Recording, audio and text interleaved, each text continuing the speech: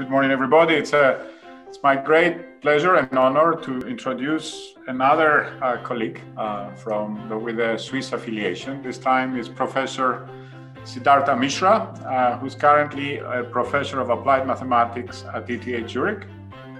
Sid received his PhD degree in mathematics from the Indian Institute of Science and the Tata Institute of Fundamental Research in Bangalore, India. And Sid has a very broad spectrum of research interests that they are starting in numerical analysis and scientific computing and nonlinear PDEs, and then they extend to areas like computational fluid and plasma dynamics, computational geosciences. And the last year or more, he has been doing some exciting work in machine learning. So I find this fusion of classical numerical analysis and scientific computing and machine learning quite exciting, and I asked him to give us a talk about his recent work. So his work on the design and analysis of efficient numerical methods for hyperbolic system of conservation laws has found implementation of state-of-the-art high-performance computing platforms, and he has done a lot of applications, and he has received several honors and awards. So in Europe, one of the biggest awards that comes with substantial funding is the European Research Council Award. So Sid doesn't have one, but he has two. He has the starting grant as a young person in 2012, and then he received 5 years later the ERC Consolidator grant in 2017. He has received the Richard von Mises Prize in 2015, and I think von Mises had an affiliation with Harvard at some point, the applied math program of Harvard. And he also has received the Jacques-Louis Lyon Medal in 2018, the Collatz Prize in 2019, and the Infosys Prize in 2019. And he has been also an invited speaker at the International Congress of Mathematicians in 2018. It's a great pleasure to have you here, Sid, and we are looking forward to your talk. Thank you. Sid, floor is yours. Thank you very much, Petros. And first of all, for this very kind introduction and also for the invitation. I'm very excited and honored to talk at your institute, this institute. And I'm going to talk today about the interface between machine learning and PDE computations. But before that, let me try to explain a little bit. First, let this start working, yeah. Let me try to explain a little bit where I come from and why I'm even interested in the use of machine learning in this context. So as Petros said so eloquently, my principal scientific focus is on large and important class of nonlinear PDEs, hyperbolic systems of conservation laws, and on their efficient simulation. And in this context, in my group, we have simulated things like core collapse of supernovas, of waves in the solar atmosphere, clouds in the Earth's atmosphere, tsunamis in the ocean, and things like that, many, many other things. And in this context, let me show you a simulation that I am sort of proud of. And maybe Petros will relate to that. Okay, so here is the simulation. Let me just show you the video and then I'll explain it. What you're looking at is the evolution of the gas density of a compressible gas. And the density evolves. You see all these turbulent structures. It's just the gas density as a function of time. And you see this very, very complex evolution. Okay, and this simulation just goes on. But, and the reason why I'm proud of this simulation is to make this simulation, you need a lot of different inputs. So what we're simulating are the Euler equations, which describe aerodynamics. And to do so, we needed a third order entropy stable scheme, something that we developed in-house. And this is a very, very big simulation. It's a 2048 cube simulation. And this, of course, resulted in something like 43 billion degrees of freedom per time step. And Petros has done even bigger simulations. But nevertheless, the point is to make the simulation, you need highly efficient codes. So we have an in-house code, Alsvin, which scales to a very large number of GPUs, has excellent memory bandwidth, good flops performance. And we did it on Peasdane, the system that Petros knows very well, which at that time, sometime last year, was 6th, or the year before was 6th in top 500. It has slid down to 12th. And as I said, I was proud of because the simulation is a very big one, right? Nevertheless, it's sort of good to step back and ask myself, what exactly have I computed with this simulation? Yes, that's what the mathematician in me tells me. Maybe nothing much. It was a very impressive simulation, but nothing much. The reason for that is the following. If I even take a two-dimensional projection of what I showed you, or even just do the computation in 2 dimensions, and I do it on a sequence of grids, so I start from 256 squared to 512 squared, 1024 squared, and they go on. As you can expect doing fluid dynamics, that you start getting smaller and smaller scale features.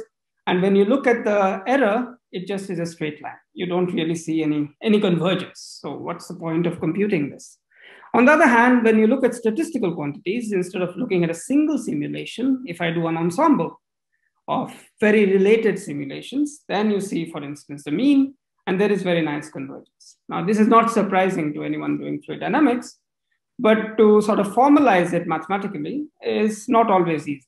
So one concept or one framework to formalize these considerations that individual realizations may not converge on mesh refinement, whereas statistics might, is to use what are called statistical solutions, which is something that we have extensively developed in my group.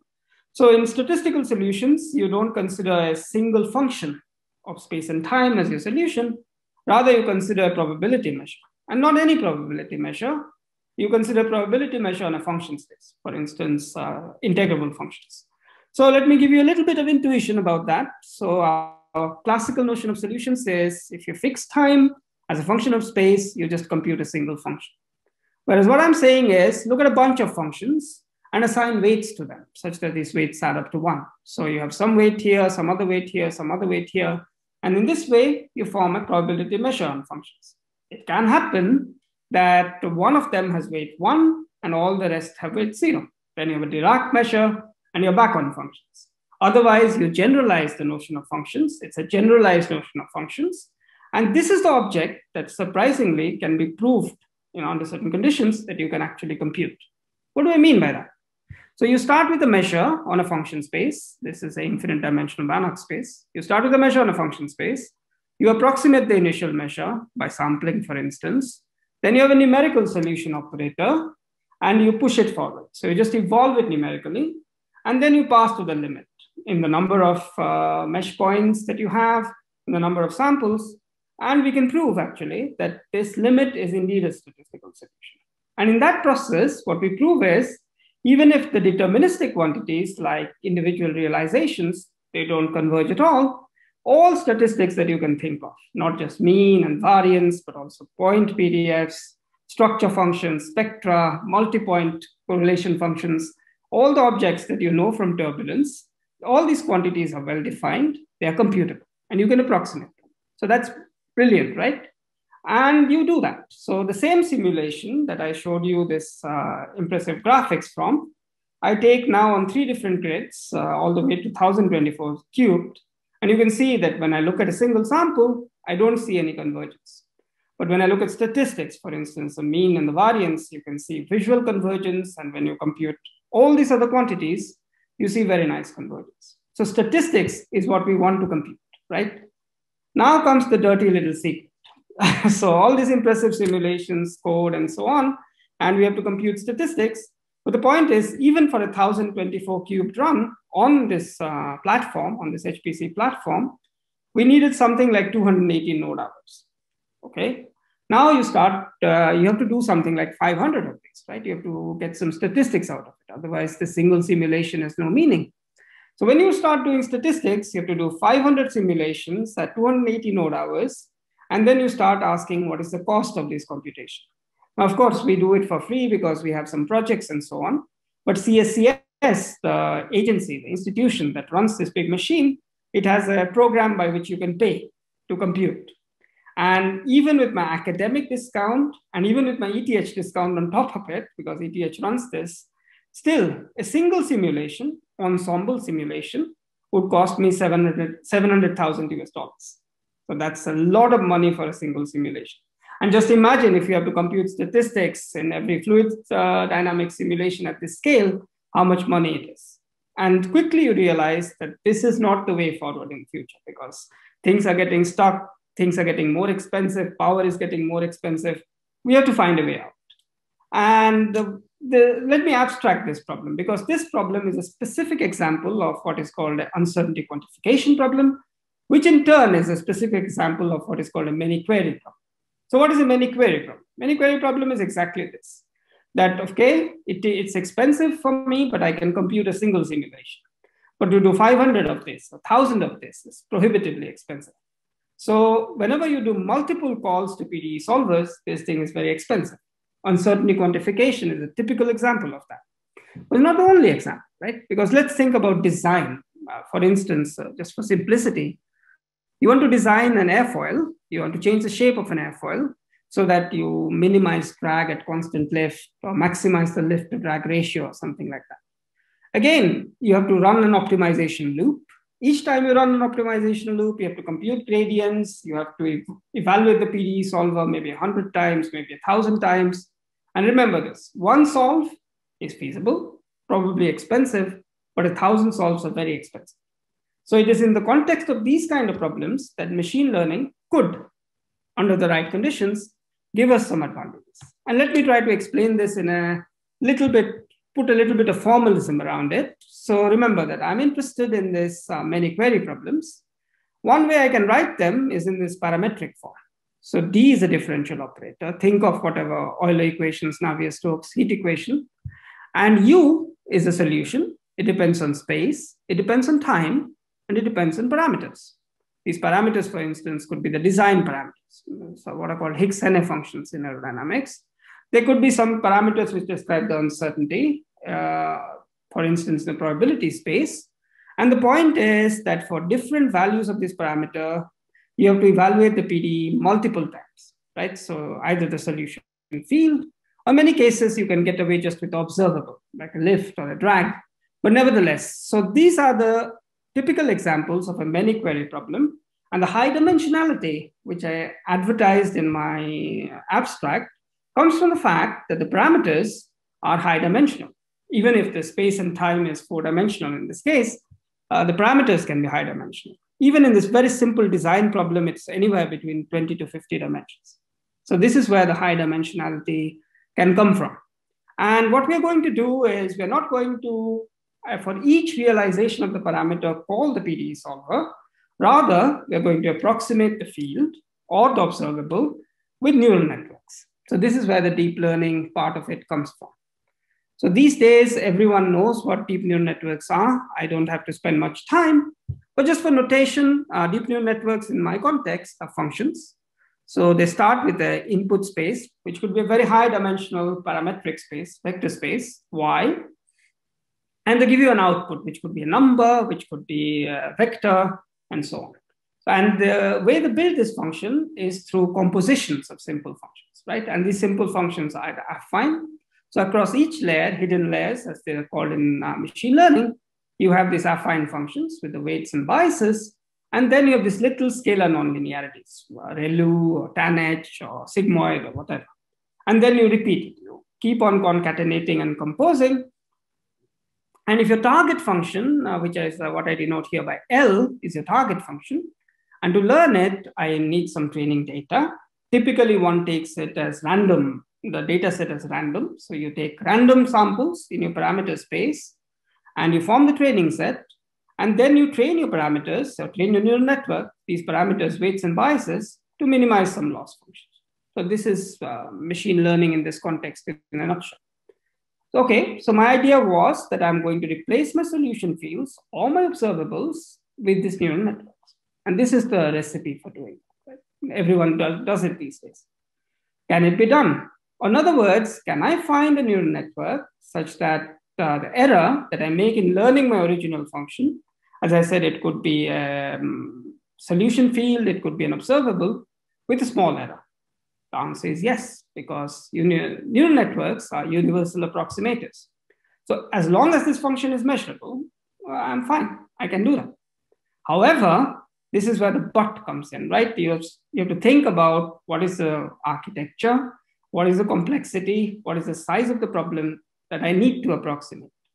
And here's a typical result, which comes from approximation theory, which tells you that if your function has a certain Sobolev regularity, if let's say it has S integrable derivatives, then this is the complexity that you get. So error for this neural network, there exists a neural network, is that the error scales like this. Okay, So it depends on the regularity of your map, and it depends on the dimension. And here comes the catch, right? Because in scientific computing, often, like for instance, just imagine this, I have a shock here, so you can't have a lot of regularity. And often the dimension is large. As I said, in this design problem, it could be 20 to 50 dimensions already. So then when you plug these numbers, even for a very moderate dimensional problem, 6 dimensions, assume my drag or lift is Lipschitz continuous, which is not unreasonable. Then what I get is, to get 1% error, I need a network which is having 1 trillion parameters. So this tells you that this approximation theory just doesn't work in this context if you use it directly, because you are hit by the curse of dimensionality, because things grow exponentially in dimension. And once they grow exponentially in dimension, this is not a good idea. So we need to do something. And this analysis is a bit crude because it doesn't take into the fact that we are solving a PDE. It just says a general function. What happens? So if you're solving a PDE, or in general, you can do a little bit more refined analysis. So you decompose the error into these 3 parts. Let me walk through each of them. This, let's say, more mathy slide that I have. The first error is the approximation error. So this is the best approximation. Tells you that there will be a neural network in the class of neural networks that you're looking for, the architecture, the activation function, and so on, which approximates the function. And remember, this is what was being exponential in terms of dimension. But since these are solutions of PDEs, they have a little bit more structure, and different people, including us, for instance, for nonlinear hyperbolic PDEs, we have proved that this is not really exponential, it's rather polynomial. For instance, for nonlinear hyperbolic PDEs, the dependence of dimension is either linear, or if it's only if the initial data is parameterized, or it's quadratic if the flux is parameterized. So it's much better than exponential, which is a good thing, right? The optimization error is something that is given completely in terms of the training error. I'm going to comment about it a little bit later, but essentially you can monitor it. When you're training, you have a handle on this, you can calculate it from your loss function. The third part of the error is what is called the generalization. This is this term here, which says that I'm replacing a population risk, an integral, with what is called empirical risk, or let's say a quadrature. So this is essentially some sort of a quadrature error, and you can use some statistical learning theory techniques, fairly standard these days, to bound it like this. So the operative word here is that your generalization error up to a log scales like square root of the number of samples. Not surprising, right? Think of Monte Carlo. The error goes like a square root, and this is exactly what is happening here. So if you take these considerations together and put them up, let's say that your problem is such where you can prove that the approximation error is small, you can train your neural network such that the optimization error is small. What you're left with, and this is what I call as well-trained networks, what you're left with is something like this, that your generalization error, and hence your overall error, behaves like the square root, essentially, of the number of samples, which is, in a way, good news, in a way, bad news. Why? Because if I have, let's say, 1% error, which is a typical number, then I would need 10,000 samples. Okay, 10,000 samples doesn't seem like a lot. But remember where I come from, right? Each of my samples is very expensive. And if I have to generate 10,000 of them, then again, it's prohibitively expensive. This still doesn't scale that well. And this, in a way, highlights the central message of my talk, that often in scientific computing, we have to learn maps of low regularity. Okay, this is an important point, and in a very relatively data poor regime, because our data comes from simulations. We don't have access to 100,000 images or to 1 million words or 1 million sentences like the traditional machine learning applications have. So this is a challenge, and I will show a couple of tricks where we try on some examples where we try to overcome the challenge. The first trick, which is a very obvious one, it's surprising that people hadn't thought of it in this context, is, as I said, often one uses random training points, right? This is the standard statistical learning theory framework. But who tells us to do that? After all, we're generating our data through simulations, so I can use different training points. One choice, for instance, is to use what are called low discrepancy sequences. For instance, Sobol sequences. This is a common example. So as you can imagine, these sequences, these are better distributed in your parameter space. Just look at this picture here. The blue dots are the random points, and there are many of these squares where these dots are missing. The orange, on the other hand, are the snowball points. And as you can see, these are better spread out. So this equidistribution property means that I better represent the parameter space if I use a low discrepancy sequence. And this has been used, for instance, in quasi-Monte Carlo integration. So if you do that, we can prove some things. For instance, as long as the function has bounded variation, Hardy-Krause variation, then you can prove that the generalization error scales like 1 over n. Of course, there's a log here. 1 over n with respect to the number of samples. So remember where I'm coming from. I'm coming from 1 over square root of n, right? By changing the training points, of course, the cost is still the same, whether you use a snowball point or a random point to call the PDE solver, the cost is still the same. But because of this equidistribution property, I get a much more favorable scale. And you see that in this example, for instance, the random points, the scale is 0.65, slightly better than half, and the snowball scales as 1. So you get order of magnitude speed up just by at the same cost by doing nothing. Of course, if you want to get rid of the log and if you want to get even better with respect to the exponent here, you need a little bit more structure in your function. For instance, in many elliptic and parabolic PDEs, our map L is analytic or holomorphic. Then you can use some special low discrepancy sequences and you can see that there is a quadratic decay of the error. And it's also completely dimension independent. There is no curse of dimensionality whatsoever. But it is special for elliptic and parabolic PDEs. So changing the training points is one good idea in this respect. Another idea, which many people have used, but in this context, maybe we are among the first to do, is to use what we call multi-fidelity or multi-level training. Now, numerical simulations, we have this idea, we have this issue that we can compute at different resolutions, right? So of course, it's very expensive to compute at the finest resolution that you have, cheap to compute at a coarse resolution. The idea is to combine them. And in many problems, this works. So what we do is, instead of taking all the training samples at the finest resolution, you take a lot of training samples at the coarse resolution, a few at a finer resolution, and very few at the finest resolution. And then you combine them by what are called this sort of telescopic expansions. So you have a function which is decomposed at the function at the coarsest level of resolution and the details, the differences between two different levels of resolution.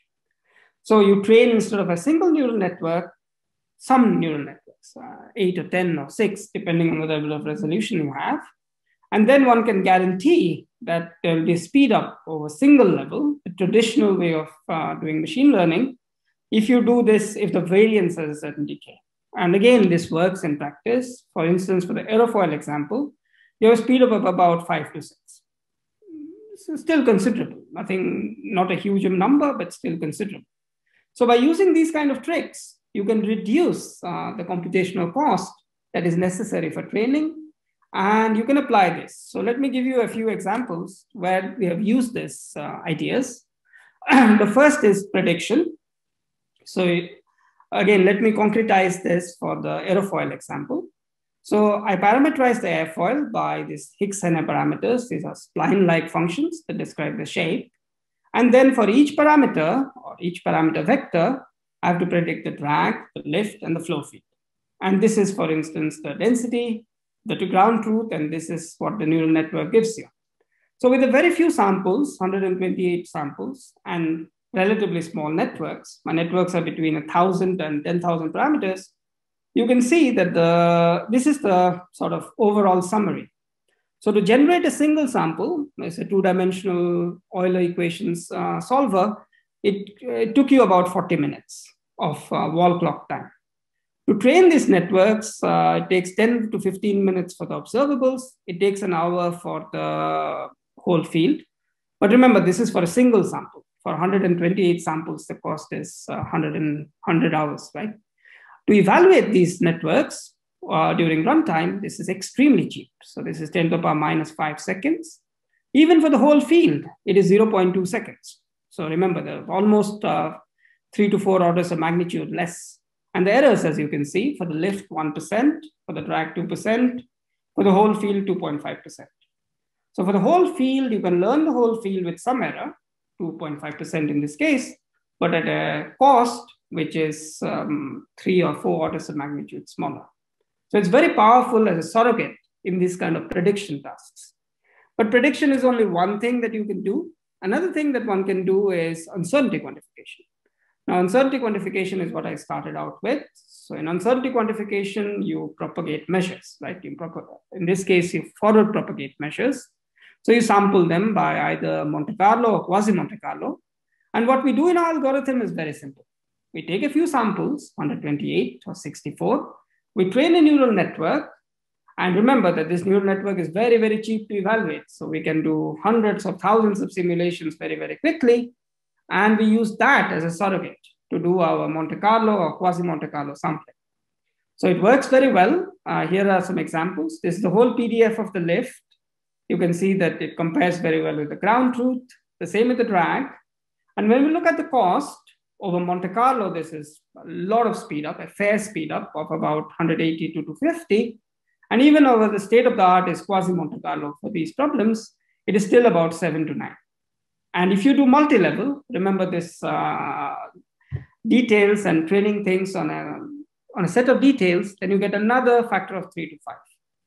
So between 30 and 50 speed up over the state of the art, I think that's quite considerable in this context. As another example, which is very interesting and as you see, a bit non-intuitive, is to do PDE constraint optimization, design. So what do we do in design? In design, we often have to solve a problem like this. L is some solution of the PDE, lift, drag, whatever you think of. This is some cost function. And you want to find parameters, design parameters, so that this cost function is optimized. So what is the algorithm that one can use? Just like in uncertainty quantification, why don't we take a few samples, train the neural networks, and do all the optimization on the trained neural networks by using BFGS or whatever fancy optimization algorithm we have. Now, this doesn't work. Unlike uncertainty quantification, this naive algorithm doesn't work. And the reason is very intuitive. You can see already on this picture. It's just a 2D example. So the point is, when we train a neural network, we choose this training points IID, we choose them as low discrepancy sequences. We try to fill up the whole parameter space. However, our optima, lie on some sort of a manifold. In this case, they lie on the parabola. So it's on a sub-manifold of your whole space that you have the optimization happening. And of course, unless until you have a lot of points, you're not going to fill it very well. That's why this algorithm doesn't work, the naive algorithm. What works is what is an active learning algorithm, which we developed. So what we do in this, and let me try to explain sort of intuitively what's going on, is the following, right? So we have, by the way, Petros, should I started 5 minutes late, right? So I can take that into... You can have your extra 5 minutes. Okay, just no worries. So let me try to explain this. So remember that we don't have a good idea of the optima unless until we have a lot of points. So what do? We have an iterative algorithm. So we iteratively select the training points for our neural network. So we start with a few points on the whole space, and then we train the neural network, which will be a poor representation, let's say. And then we try to run BFGS on that. And this gives us a set of new training points. And because we are iterating, you can see that the minima here, or the optima, is better captured. And these are your new training points. So the neural network is approximating locally better near the optima. And then you go on for the next iterate. This is after 3 iterates. And you can see the parabola is getting filled up much better. And one can even do some analysis for the convex case. And one sees that this iteration between the teacher, which is the BFGS, and the learner, which is the neural network. This is why it's an active learning algorithm. It gives you a very nice convergence. And you see that in practice, same problem, where we want to design an airfoil to minimize drag. And you can see that this was your reference airfoil that you started off with. These are some optimized shapes. And what you get is about 50% drag reduction at near constant lift. But the important thing is here that this is a, let's say, state-of-the-art optimization algorithm. And you can see that with a new algorithm, we are much faster, right? With a few samples, we more or less get the same drag reduction as this traditional algorithm does with a lot of calls. So you get again a factor of 20, 25 speed up for these algorithms. So all these algorithms that I just described give you a speed up of about 20, 25. That is great, right? But what about statistical solutions? The thing that I started out with, where we have to compute a full probability measure. If someone can give me a factor of 30 speed up, my problem is solved. Because in that case, instead of $700,000, I can pay $20,000, which is a much more affordable price. But this is not so easy. Why is that? Because remember what I told you, that the object that we are seeking in this context was a probability measure on a function space. It is no longer a parameterized measure on a finite dimensional space. So, and what you needed, it was an operator that was moving forward this measure. So let's recapitulate that. So for statistical solutions and for many other applications, your object that you're interested in is a probability measure on a function space and an operator that maps one function space, infinite dimensional Banach space, to another. And many, many PDE problems can be recast in this form, right? Where instead of learning just a function, like let's say the drag is a function of the shade, what you have to learn is the solution of the PDE, for instance, as a function of the initial data. And these kind of problems are what are called operator learning problems. These are really infinite dimensional problems because your input spaces and output spaces are going to be functions. So to evaluate statistical solutions, I need to do operator learning. And this is not, it's getting more and more fashionable, but it's a difficult problem.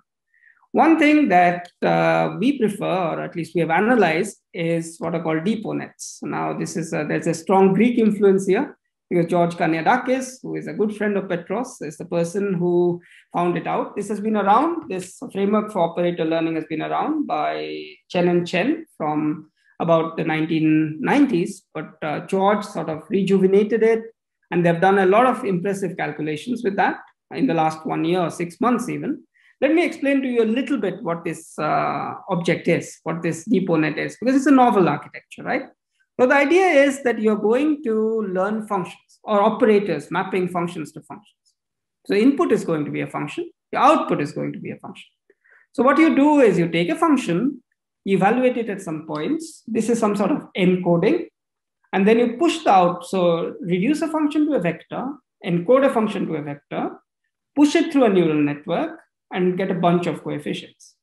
But this is not enough, right? Because my output also has to be a function. So to get a function in the output space, I need to somehow span the output space. And this is done by another neural network, which is called a trunk net. And then you combine these two in another step. Okay, so you have two sets of neural networks. One is a branch net, which acts at the input end, and one is a trunk net, which acts at the output end, and you train them simultaneously with respect to another measure. So it's a novel architecture. It has been around for a while, but the question is, why should this work? Why should this approximate operators? So this is an interesting question, which has at least been partially answered in this paper. It's a very new preprint. It was put on arXiv on Monday.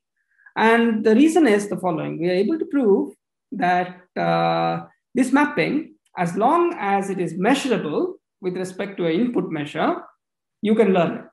And this is exactly the same level of approximation result that has been proved as universal approximation in the finite dimensional case.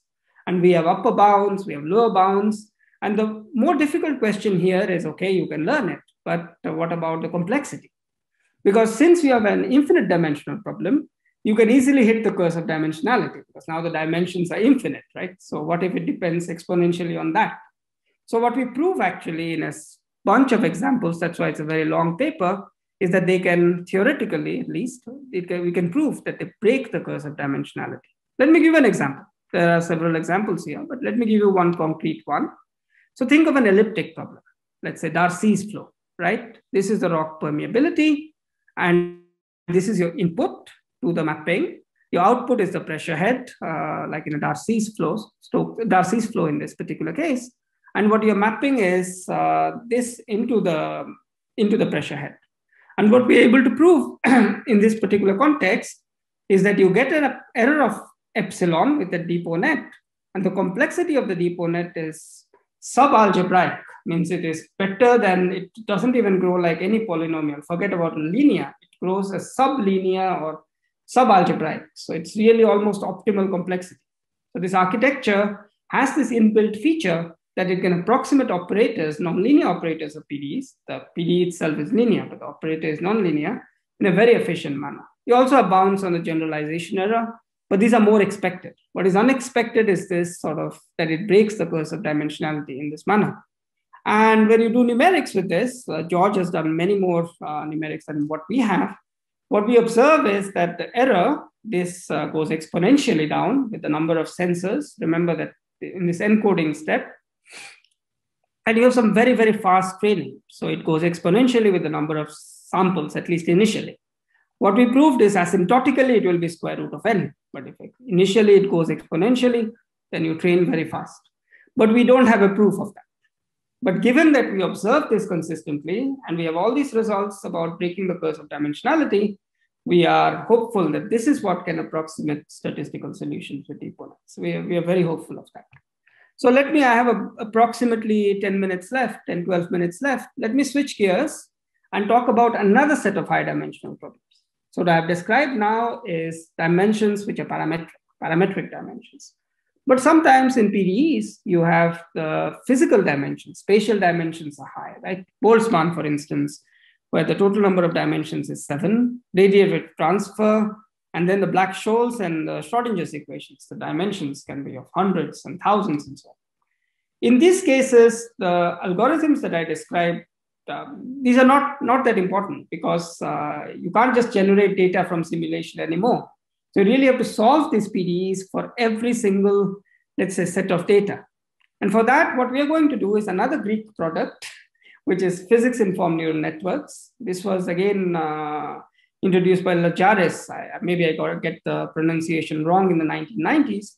But the person who really found it and developed it extensively is George. And what our contribution is we provide theory, why this works, and we focus more on the high-dimensional problems. So let me just give you a couple of examples of that.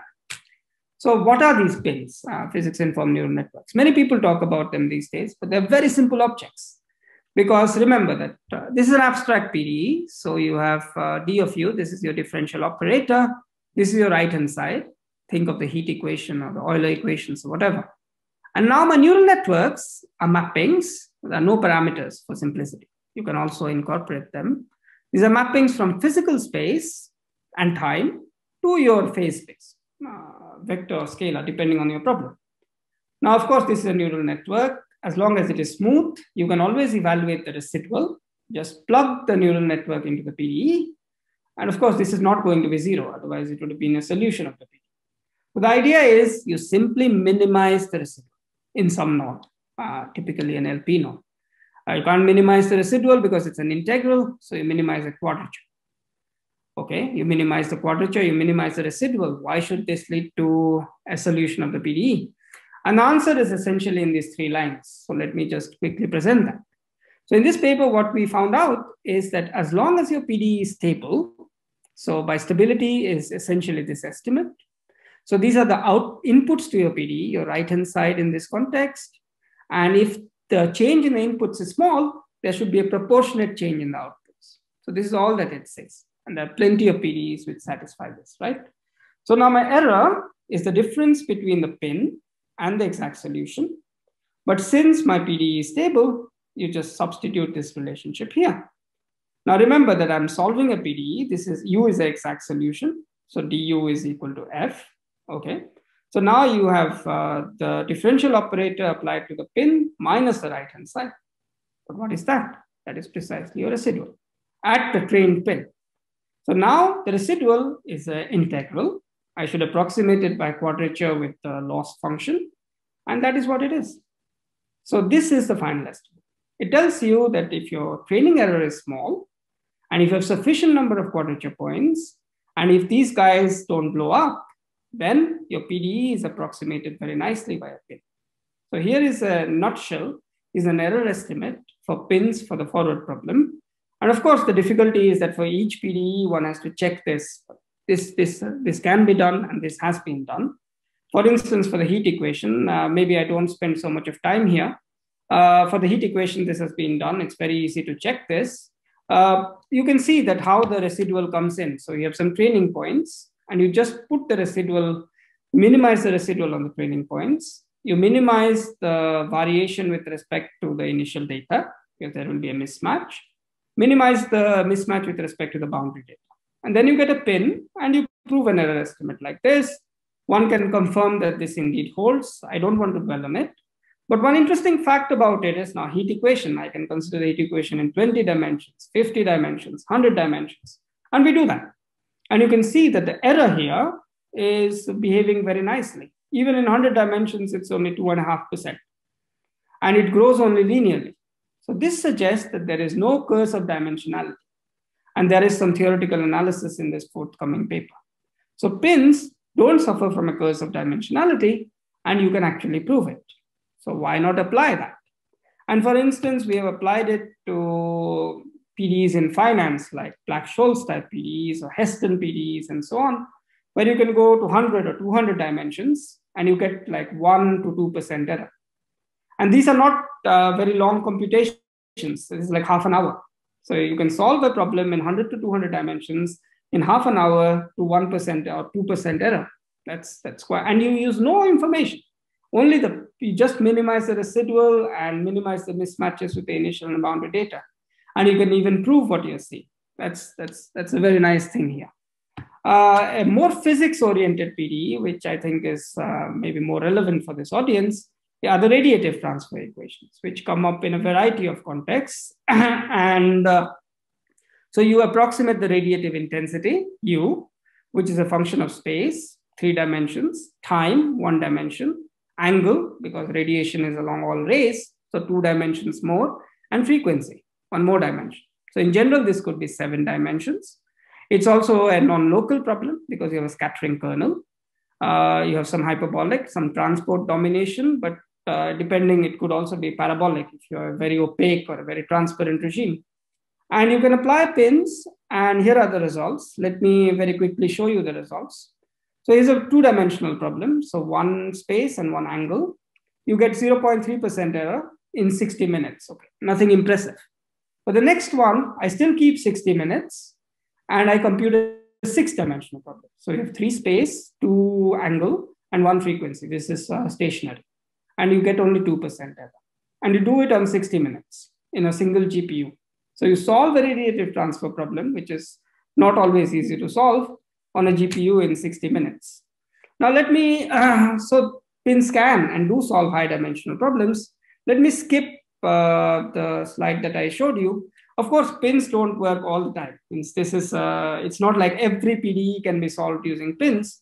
A typical example is hyperbolic PDEs, like the ones that I started out with, nonlinear hyperbolic PDEs. Because again, the error estimate tells you that around shocks, pins shouldn't work. The constant should blow up. And you see that. You see that in practice also. The theory and the practice are completely consistent, that the error does not decay once you have shocks. On the other hand, for a rarefaction, where the gradients are bounded, the error is very, very nice. So there are limitations to what pins can do. But when they work like a charm. Of course, there are ways to make them work, even in cases where you have shocks and so on. But maybe I just skip that, and maybe I can come to it in the questions. Before I finish, I want to focus on a very important aspect of pins, that they're very powerful for solving inverse problems. They were good for forward problems, high dimensions, but of course, they come into their own when it comes to inverse problems. And let me talk about a couple of inverse problems. The first is data assimilation or unique continuation. So you have Stokes flow, just for simplicity here, and you don't know the boundary conditions, but you know some values in the interior. You have some data, actual observed data of the velocity, but not of the pressure in the interior of the domain. And you want to know the value of the velocity and the pressure everywhere. So how do you use a pin? Remember, use the PDE. So put the PDE residual everywhere and just append the data points. So this is the beauty of these networks, that they're able to append data or use data very easily, right? So you just append it, minimize the whole thing. And you can even prove by using some deep mathematics that this thing works. There are something called Kalman estimates that you can use to prove it. And in practice, it works very well. Even with a very few points, 80 squared, you get an error of about 1.5%. And this is like 1 minute or 2 minutes of training time, and 3.5% for the pressure, which is a bit on the higher side. And this is for data assimilation problems. Also for classical inverse problems, like remember radiative transfer, this difficult PDE. Now, the inverse problem would be that I have some measurements of the intensity, or even more, the measurements of the radiation, which is the angular moment of the intensity. And you have to compute what is the coefficient of absorption. This is a typical inverse problem, classical inverse problem. Pins work very well. The theory is not yet there, but in practice, it works very well. 5-dimensional problem, 90 minutes, 1.5 hours, 100 minutes. And the errors that you get, even for the coefficient, is about 3%. And this is an inverse problem. So you can't get better than that. So inverse problems, the way they seamlessly combine data to the PDE is one of the big strengths of PITs. Of course, they have their limitations, particularly shock-dominated irregular problems and so on. Okay, so maybe I quickly summarize what I tried to do, because I'm more or less. Do I have 5 more minutes or 3 more minutes, Petros? Finish in peace. You can finish smoothly. No, yeah, I can finish smoothly, yes, because I wanted to highlight something very important, right? So what I wanted to show is how deep learning can affect or can even accelerate or enhance computations of PDEs. So in that context, I showed you different tricks on how to do parametric PDEs, in particular, low discrepancy training, active learning, and so on. Also, I wanted to highlight that you can do even operator learning, which is really infinite dimensional machine learning using DeepOnets. And I wanted to highlight pins because they are very good for both high dimensional forward problems as well as inverse problems. And we also have some theory for that. But the main message that I wanted to convey here is whenever I talk to my computer science colleagues, they say, oh, what's the big deal? Means you're just using some black box machine learning algorithms. As Petros knows, also in his own work, this is never the case. Means, and what I wanted to try and convey is that each of these applications required significant innovation over the black box machine learning algorithms. Otherwise, you would not be able to do some of these problems at all. So if you just try with a black box machine learning algorithm, you get nowhere. So you really have to innovate.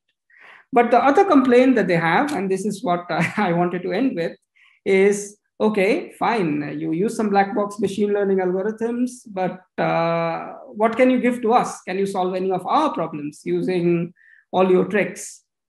In general, no, right? Because there is a lot of activity where people are trying to use differential equations to improve machine learning algorithms. Some people have succeeded in doing that, but still state of the art is missing in many, many cases. But let me give you an example in just 2 minutes of one little sliver where by using differential equations, we could get state of the art on machine learning problems in computer science. And this comes with recurrent neural networks. I know that Petros has been interested in this topic. I think, Paulos, you have been interested in this topic. So many people have worked on this. So I just will end with that. So recurrent neural networks are the architecture of choice for time series. When you have time series inputs, the output could be a time series, could be a number, but these are the architecture of choice. So here is the graphical representation. So at every time step, you're given an external input and you produce a hidden state with the same architecture, with the same weights and biases. And using these two rather, you produce the next state and you keep on doing it. So that's a recurrent neural network. And you have very successful examples, LSTMs, GRUs, and so on. So one of the problems, which is well known now, is due to what is called long time dependencies. Remember that you have to remember things. The network has to remember things. And it tends to, if you have very long sequences, the inputs in the beginning tend to be forgotten by the outputs at the end. And it was Benjo, I think, or maybe someone else, who beautifully brought it out mathematically by saying that all that you do is you have to apply chain rule. So your loss function at this time step with respect to a parameter by the chain rule can be written like this, just chain rule. And these derivatives here can be written by product rule, so by successive gradients. So you just take the gradient of this hidden state with the next one, this one with this one, this one with this one, and so on. So what you end up is a long product. And as we know, long products are dangerous, right? So if on an average, this is less than 1, then on an average, they will go to 0 very quickly, because just imagine multiplying 100 numbers which are small, or multiplying 100 numbers which are large, so they will explode. So this is what is called the exploding and vanishing gradient problem. There are some solutions to it, many solutions to it, but RNNs, this is a big problem for RNNs. That's why people have changed to transformers and other architectures. So our thinking was, why not use differential equations? Other people have also thought about it. Why not use differential equations, but special kind of differential equations, just ODEs in this particular case. And I first started looking at brain circuits, right? How do brain circuits remember things? So if you look at a cortical column or a prefrontal cortex, these are full of oscillators. So there are many, many oscillators there. So why don't we abstract that idea and use networks of oscillators? So the first architecture that we came up with was coupled oscillators with some damping. And in fact, in this case, and then of course, you have to solve this ODE numerically. So we used the IMAX discretization. And under certain conditions of the weights, we are rigorously able to prove that the exploding and vanishing gradient problem can be solved, can be mitigated. And this paper was received very favorably, surprisingly favorably by the machine learning community. We also got an oral at the forthcoming ICLR, so we're happy about it. But very soon we realized that there are some issues with it, because these conditions might not be that easy to meet. So we modified the architecture a bit here, and we said, okay, forget the damping. If you forget the damping, and if you make these neurons independent, then you get a Hamiltonian system. Right? A Hamiltonian system is a very, very nice thing, because we have Liouville's theorem. It's a time-dependent Hamiltonian system. You have Liouville's theorem. As many of you know, the phase space volume is always going to be constant. Right? It's maintained by the flow. So if you can't really shrink things to 0 that easily, or you can't really expand things to infinity. So in phase space, you keep the volume, and we leverage this to prove that the EVGP, this exploding and vanishing gradient problem, can be solved. There are many other advantages, because it's a Hamiltonian system, it's invertible, so the implementation is fast, it's memory efficient. In fact, at the moment, it is one of the fastest architectures for doing RNNs. It's a very fast RNN architecture, but does it work in practice? It does. And here's an example. It's a very classic example, which is suggested by Jeff Hinton. So these are the MNIST images, and the aim is to classify them, right? You want to classify them. But now, instead of giving the whole image to the neural network, you give it 1 pixel at a time as a sequence. So, and you perturb it randomly so that things are decoupled a bit. So it's a sequence of length 784, classic example for checking long-time dependencies. And we are really state of the art here. So we are at 97, 98. So we are really state of the art here. And this was the primary reason why our paper was sort of viewed so favorably. But 784, okay, is that a big sequence? Here comes a big sequence, and I'm happy to present this at Harvard, which has this big medical school. So this is C. elegans, the classic worm of neurobiology. It moves on an agar plate, and based on its motion, you produce some time series. And the point is, using this time series, you can classify. You can say whether it's a wild type or 4 different types of mutants. So the motion is completely defined in terms of the genetics of the worm. So there are 5 classes, and the sequence length here is enormous. It's 18,000. So it's a really genuinely long sequence. And as you can see, LSTM, for instance, doesn't work at all. But some smarter versions of it give you 60 to 70% accuracy. But we are like at 90% accuracy. So it's a very, very long, very, very sort of good result. This is a mean result. Our best result here is 96%, or 95%. There's some standard deviation. Nevertheless, it's a good result. And this is an interesting academic problem, but in practical problems, for instance, these days, everyone is measuring heart rates, oxygen levels, and so on with pulse oximeters. So you have this PPG and ECG signals, time series of length 4,000, a relatively long sequence. And you want to measure the respiration rate and heart rate. Again, at least among RNNs, we are actually state of the art here. So as you can see over LSTM, it's almost a factor of 7 or 8 gain. So that's a considerable gain. So in this little sliver, at least, we have been able to show that by using differential equations, you can design machine learning algorithms which can beat the state of the art. Now imagine how many differential equations we have. how many dynamical systems we have. So there is an opportunity here to come out with innovative architectures which can probably beat some of the machine learning algorithms that we have on the computer science tasks, not just on our scientific computing tasks. So I think with this, I am sorry about taking some extra time, but thank you very much for your attention. Thank you very much, Sid, for this wonderful talk. I very much enjoyed it. So I will turn the floor over to Pavlos, who's going to be running the questions and answer session. Thank you, Petros. Thank you, Sid. Excellent. I'm glad you took the extra time because that's quite an interesting part. We have some time for some questions. I don't see the Q&A. Maybe we just raise hands. Kathy, do you see the participants in the chat? I see the Q&A, and you do. I can communicate one. It's can you, because I don't see it. It's from Yang Quan Chen, and it says, can you talk more on long time dependence and its connection to long memory? How important it is and how to deal with it? Okay, so of course, I'll be happy to talk about it.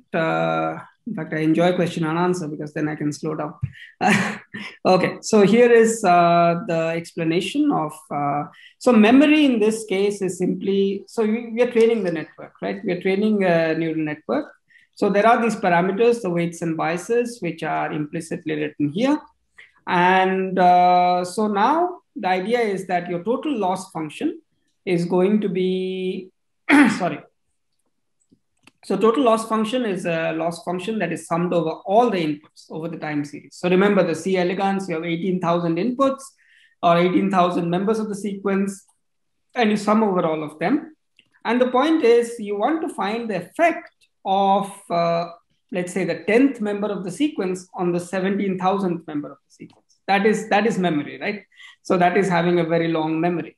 So in mathematical terms, this is, as I said, this just this chain rule, which means that to remember at the tth time step, think of the 17,000 element from the 100th time step, okay? So to go from the 100 to the 17,000 is this long product. This is just product rule because the input at any given time is the previous time step, but the previous time step is the next time step, previous time step, and so on, right?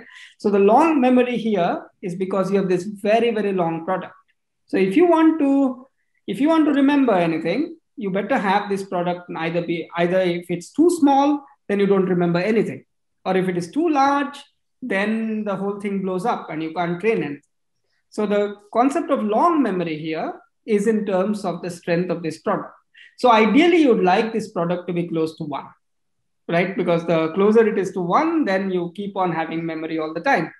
And people have, so LSTM, for instance, by gating, you try to keep this, so you cannot vanish because it's at least greater than 1. You gate and you forget, and you gate and you forget, but it can still explode. So this is one of the problems. Other people have suggested architectures where somehow use orthogonal matrices because orthogonal matrices have unit norm, right? What we say is if you use symplectic matrices, so there's a symplectic discretization of a Hamiltonian system, then you also keep the norm near 1. But you don't have to explicitly do it. You do it implicitly because Hamiltonian systems are inbuilt to keep this norm near 1 somehow. At least they're not let you have the norm shrink to 0 or to blow up to infinity. So it's sort of a very hand-wavy way of describing what I just said. One has to do the estimation. But the long memory here is a product of design. But at the same time, you need to have some expressivity. And the architecture should be able to not, because if I just keep 0, the memory is, or keep a constant, then you have as long memory as you want, right? But at the same time, you don't learn anything. So the balance between the two is difficult. But oscillators are good, right? Because they are able to, means the brain uses oscillators. Well, I'm not a neurobiologist, but if you look at neurobiology literature, the memory circuits in the brain, a lot of the functional circuits in the brain are based on based on oscillators. So it makes sense to use oscillators to design neural networks. But in this case, we used a very abstract form of it, the simplest form of it. These have nothing to do with the real oscillators that are there in the brain. These are much more complicated equations. So maybe they will do even better. but this I don't know. I hope I answered your question, Yang Chuan. I hope I got the name right. Someone is asking, is Unicorn published? Petros posted it, yeah. Yes, today. I posted the paper, Sid. So Corn has already been published, or it will be published in ICLR conference. Unicorn has already been submitted, but it will be on archive either today or over the weekend. So you will get it. It seems that Petros found it and posted it. Is that right? You already found it, Petros? Really? I think so. Things are faster. We get a better access to archive here. Okay, it was supposed to be done today, but I didn't know that it came already. Okay. Do we have any other questions for Sid? I have one, Sid. There are lots of things in the chat button, so I'm no. No, we look them. Okay. I have a question too, Please. Sid, if I can. Yeah. How does the performance compare to transformers? Transformers performs very poorly on, well, first of all, it depends on the problem, right? Because transformers performs excellently, for instance, on MNIST, on this problem. But we are comparable to transformers because transformers are also at 98.3, 98.2, 98.4. So we're comparable to transformers. The difference is in the number of parameters. So I think the transformer type architecture, which is the leading one here, is at least 1 million parameters. So ours is a much smaller one. But transformers, they don't work so well on some of these other problems. You know, not everything can be done by transformers. They're excellent at NLP or NLU, but they're not so good at some of these other problems. I don't know if people have tried transformers on this particular data set, but I'm sure that, and look at the number of parameters, 1,500. Transformers won't take 1,500 parameters for sure, right? They will be, maybe with 1 million parameters, you can beat this, but for instance, do you want to put a transformer on a pulse oximeter? Because this is really a pulse oximeter. It's this little device, and you want to compute these things here. And do you want to put such big systems here? So I think NLP, there's no way you can beat transformers. They beat everything. But on many of these other tasks, I think these architectures that I suggest, they have, like we have also some examples with seismic data sets. They are really, they're good. Yeah. I don't yet have the final results, but they're good. Okay, thank you. In the previous slide, Sid, just got my attention, one before. Yeah. So LS, is that the first row is LSTM or RNN? The number of so the number of parameters look less than GRU, which is... Yes, this is, I don't know, maybe this is bad baselining, but if you compare with GRU, it's slightly worse. I think you get 92% or something like that. Okay. So GRU is really 94 or 94%. And I think this was the best state-of-the-art GRU for this number of parameters. Maybe if you put 1 million parameters, you do better. Maybe, yeah. Okay, thank you. Any other questions? I see Petros's hand, which is raised. Yeah. Yeah, so first of all, the first point is that Konstantin Rush, who is your co-author on the unicorns, corrected me. And he said that what we posted, it's actually the first paper, as you said, the core. Yes. So the unicorn will come on Monday. So I hope people could contact you and get them. On Monday, you can just look at archive and you'll find it. Because it's okay. I will tell them not to contact you. Okay. You can contact me at any time. Okay. So the second question is with this pin. So I would like to get a second opinion, as we say, because I asked my friend George, as you said, and I get an opinion. And now when I get a second opinion on pins, because we tried them also. So when you do fluid mechanics and you do high Reynolds numbers, you mentioned that the pins may not be so good in getting shocks and discontinuity. So when you do high Reynolds number fluid mechanics, you have a lot of thin vortex layers, you have instabilities, you have all the activity that's happening near the walls. And they're very sharp gradients. So is there any hope for pins to capture that stuff? Well, George will disagree with me, but I will tell the honest answer. I don't think so. Not in this formulation, because the answer is right here. Yeah, that's my experience. That's my experience. Sorry, where am I? Here. So this is the key estimate. Yeah. Okay. So this estimate tells me that my solution is somehow dominated by the data, right, or the inputs. Now think of high Reynolds number fluid dynamics, right? So this is essentially a stability estimate. And it tells me that, okay, even if you take a high Reynolds number, Navier-Stokes, even in 2D, forget about 3D, then what will happen is that these constants will be very, very nasty. If at all this is true, these constants will be very, very nasty. So it has nothing to do with discontinuities per se. It has to do with how badly, or rather, I have the reason here.